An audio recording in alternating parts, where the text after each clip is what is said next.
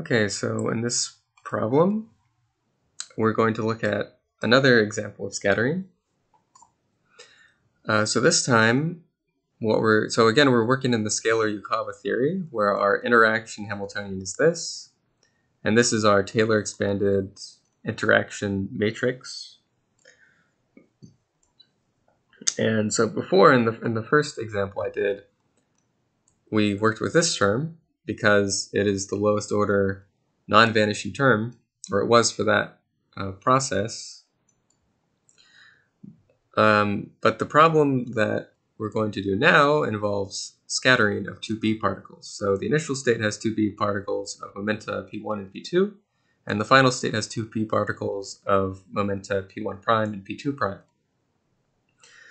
And what we can notice here is that in order to get from this state to this state, we would need two psi daggers and two psis to operate, because we want to basically destroy these two B particles and then create two more B particles.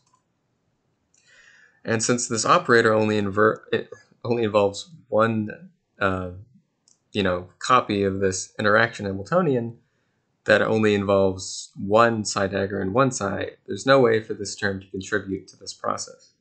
So the lowest order non-vanishing term will be this one. So we need to calculate this. So I said before that, written in this form, it is time ordered because of the way the bounds are written. And I said that that's not actually how you practically take care of evaluating this term. So in the first example, we saw that basically because the Hamiltonian, the interaction part looks like this, it's an integral over space. We just have this integral over time here, so we ended up working with an integral over space-time. And so similarly, we have two integrals here, so we're going to have a double integral over space-time. And we're not going to worry about the bounds. We still have to worry about time ordering our operators. So really, this term becomes this in this theory. So this looks bad because I showed last video Wick's theorem for 4 operators.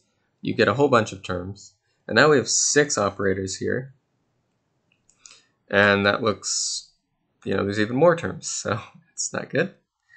But we can write out a few. So the first term is always the easiest. We just normal order all these things. And I'm writing, instead of psi of x1 and phi of x1, I just write psi1 and phi1 and things like that, because it's just easier for me to write. Let's see, the first term will just be normal ordered. And then we can start working through terms involving one pair of contracted fields. So, at first glance, it seems like, well, for each field, I can contract with each of the other 5 fields. But all 3 of these operators are evaluated at the same time, and all 3 of these operators are evaluated at the same time. So if I contract 2 operators evaluated at the same time, well, you get 0. So I don't have to worry about those terms. So I only have to worry about contracting, for example, this guy with each of these 3, and this guy with each of these 3, this guy with each of these 3. So there's going to be 9 terms involving one pair of contractions. There will also be terms involving double contractions and even triple contractions. But we can look at, again, if we look at our initial and final states, what we need our operators to do is destroy 2 B particles and then create 2 B particles. So I need terms that involve 2 psi daggers and 2 psis.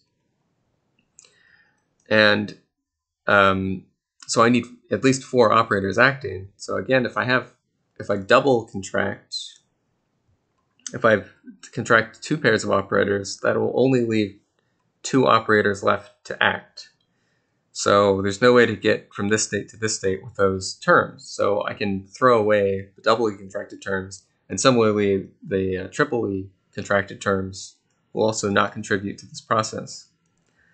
So I only need to worry about the terms with single contractions. And it's not too hard to convince yourself that out of those 9 terms, the only one that will contribute is the term that looks like this, where I contract phi1 and phi2, and that leaves left over psi1 dagger, psi1, psi2 dagger, and psi2. So now I have what I want. I have a psi that can destroy a B particle, then I can create another one, destroy one, create another one. So I end up with 2 particles, 2 B particles if I start with 2 B particles. So this is the term that we're going to need to calculate with.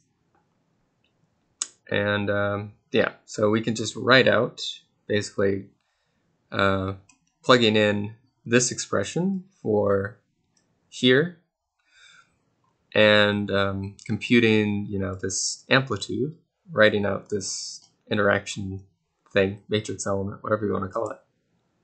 We get this. So what we'll need to evaluate is basically this this inner product.